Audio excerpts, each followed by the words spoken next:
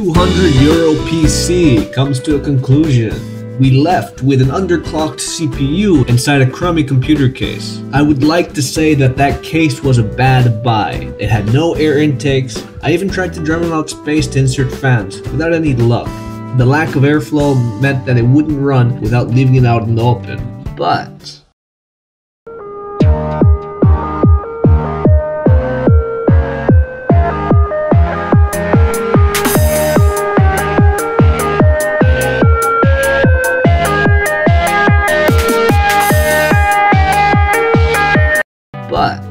that case came with an Enforce 2 motherboard. As a classic motherboard for its time, was the best in its class. It's well sought after by enthusiasts for retro PC builds. That Enforce 2, it was worth something. They easily go for over €100 on eBay. I ended up selling mine for just 50, simply because the retro PC market is pretty limited and it's a very slow market. If I were to let it sit, it might have gone for more. I'm really happy with that little surprise. What about the heatsink we got?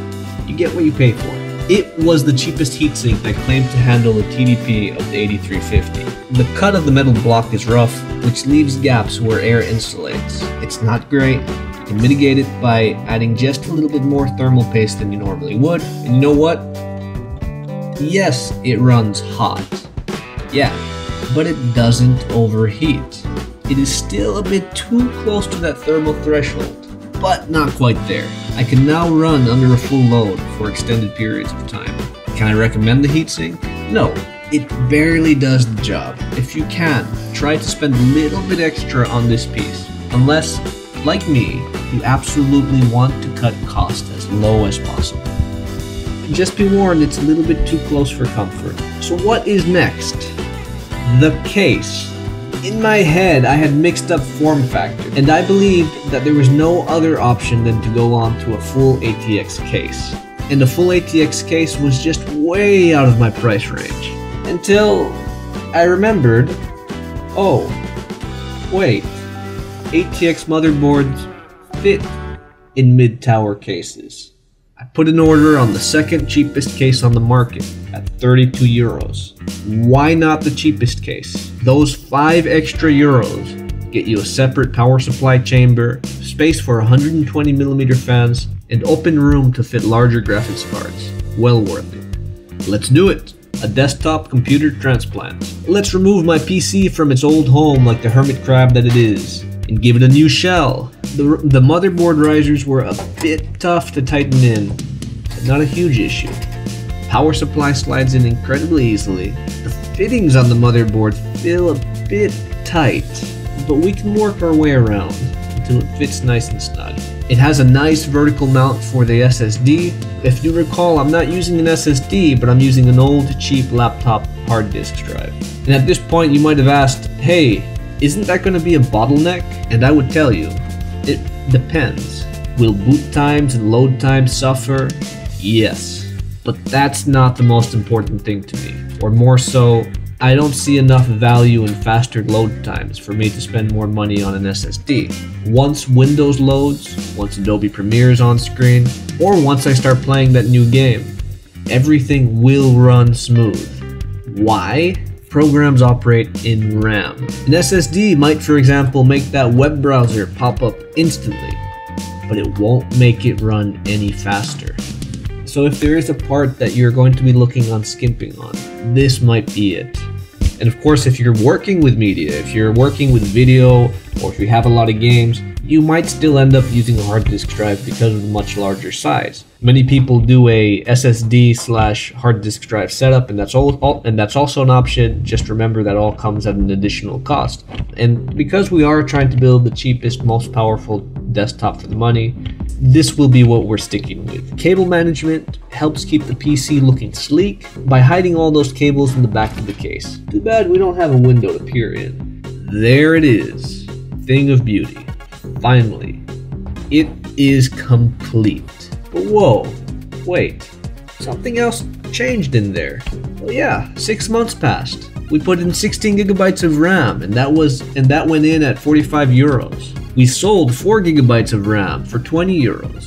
The GTX 560 was sold for 20 euros. A more powerful GTX 670 was purchased for 65 euros. And not only that, a 22-inch monitor free of charge.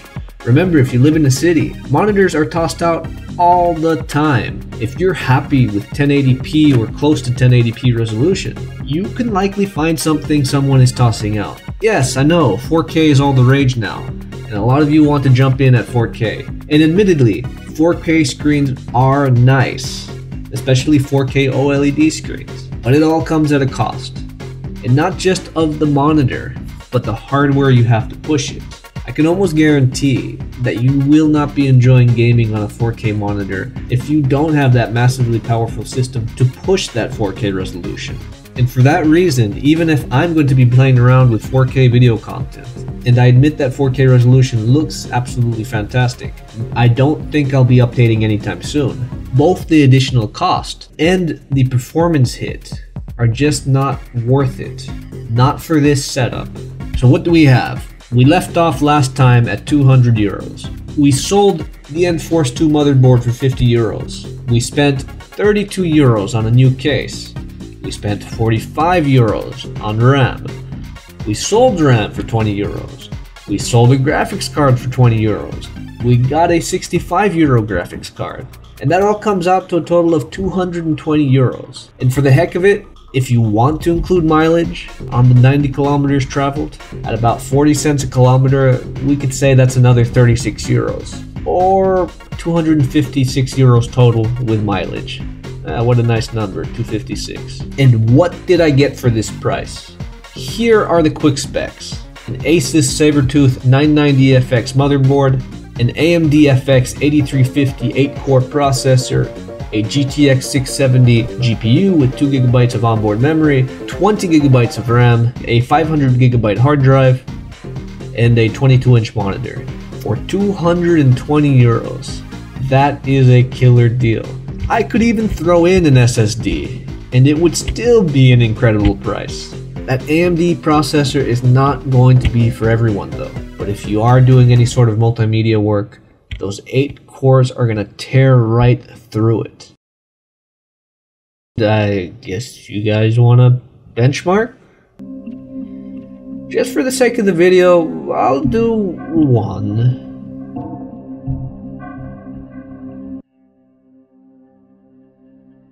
And there it is. And how well does it stack up against an in-store purchase? Well, I didn't put too much research into it.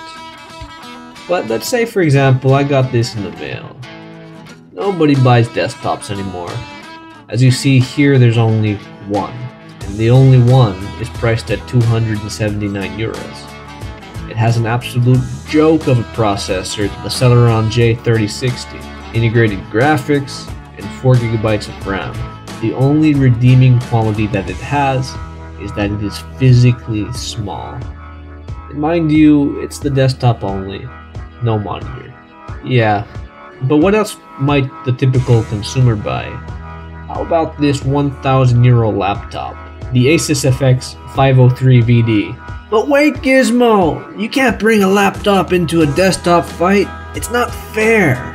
Yes, you're right. And no. Here's the thing, because people are buying laptops, and when in some cases, they might actually do better with a desktop. The question always to ask is, do you need that level of mobility? Some of you will. Most of you won't. You probably have a smartphone that'll do everything you need to do on the move. Read a PDF document, take notes, or communicate with people. Now again, I bring it up because most consumers are looking to buy a laptop. The desktop market for consumers is just not as attractive as it used to be. And I'm not telling you not to get a laptop. What I'm saying is that you just need to take a second to evaluate your needs. Because this is what a brand new laptop at 1,000 euros gets you. You get an Intel Core i5-7300HQ processor, an NVIDIA GTX 1050 mobile, 8 GB of DDR4 RAM, and a terabyte of hard disk space. And if we go and we look a little bit more into it, that 7300HQ, I might say, you might argue maybe it's on par with 8350. AMD processors are a little bit tricky to compare. The Intel 7300 HQ's individual cores will definitely perform better, but it only has 4 cores, and the 8350 has 8 cores. So especially with multimedia creation, that AMD processor will perform way better. Older games might also perform better on that Intel 7300 HQ, but keep in mind that the newer titles that are coming out are being optimized for multi-core performance. That GTX 1050 is actually quite a bit slower than our GTX 670. And although the system uses faster DDR4 memory, it only comes with 8GB compared to our 20GB. And do consider that memory speeds have never been a major bottleneck in a system. And of course, yes, the 1TB hard drive, it's twice what we have in our system. It's probably a little bit faster, so it's got us there. But then again, our system costs 780 euros less. So, yeah, in my own opinion, the laptop market has stagnated a little bit, and although improvements in battery life and performance do come every year, you'd be far better off with your money looking for a business class laptop on the used market. And here's the video I did on that topic. Anyway, moving forward, how does it compare to a proper pre-built desktop? I think that might be the question that we need to look at.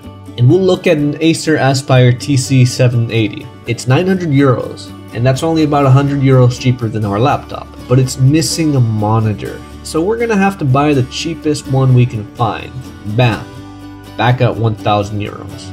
And no wonder no one wants to buy a desktop anymore. But what's that get you? It's gotta be better than a laptop, right? Kind of, a little bit. There is an upgrade on the processor. It will beat our system at single core performance. It's still not able to match the 8350's multi-core performance. It has the same amount and type of RAM as the laptop, the same issue, less RAM, maybe it's a little faster RAM, but RAM speeds have never been a major bottleneck, and it's just not a major performance metric. What is usually more important is the amount of RAM. And until a limit, of course. The desktop version of the GTX 1050 is faster than the mobile variant, but it still falls behind our GTX 670. And of course, it does have a nice, fast SSD and HDD combo, which admittedly is a nicer setup. But then again, a faster SSD and HDD don't cost 780 euros, which is the price difference that we've built our system for. And hey, if you go out and you set out to build a system yourself, maybe you can get a better deal than I did. Maybe you'll get a worse deal. I still think you will save a bit of cash. I know it's not for everyone. This is not a video to bash pre-built computer systems. They do serve a purpose. It's for a consumer who just might not have the time or want to spend the time on building their own computer. Yet even with that said, it's still good to see the difference. And for a purchase that you're going to have around for at least a couple years, why not? Hey, but PC life doesn't end for the PC builder. What's my next upgrade? The RAM. Hey Gizmo, isn't 20 gigabytes enough? And I'll be like, well, I want to top out at 32 gigs. 3D animation programs like Maya and special effects programs like After Effects need a lot of RAM, especially if I'm planning to do any 4K work, and that will definitely help.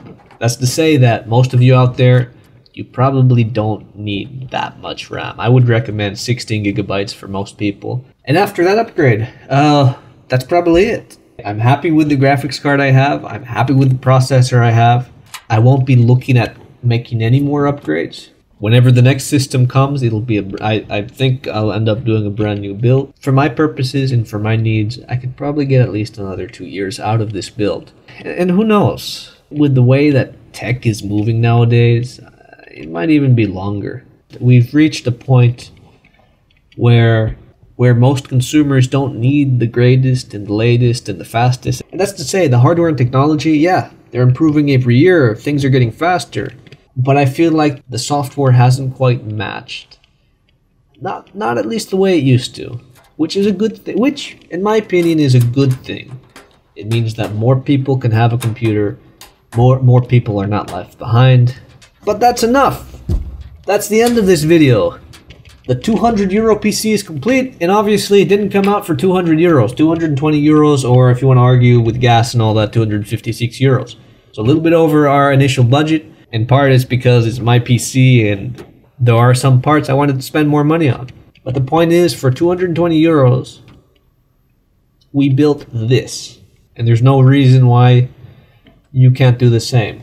So leave a comment if you like this video. Do hit that like button. If you have any questions, let me know. If you have any questions about your own build, if you have any problems, or if you're working on your own build and you want to ask something, feel free to ask. I encourage you to look into building your own computer. Otherwise, let your thoughts known. Share the video if you think it's shareable. And as always, no matter where you are in this world, do have a good day, do have a good night, and do have a good morning. Bye-bye. Hey, YouTube told me that I should tell you to click on that bell icon if you enjoy my videos. Otherwise, make sure you have a good day, good morning, and a good night. Bye-bye.